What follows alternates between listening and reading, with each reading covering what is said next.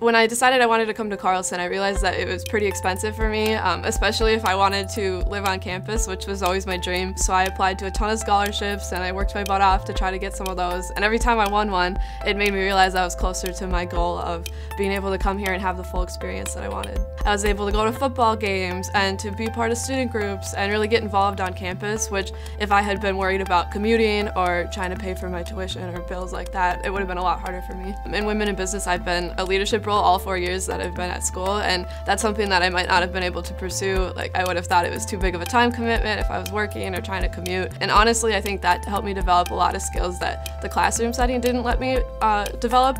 And it also helped me with interviews, and when I was recruiting, I talked about what I did in those leadership opportunities, and it gave me more of a holistic view of who I was as a person.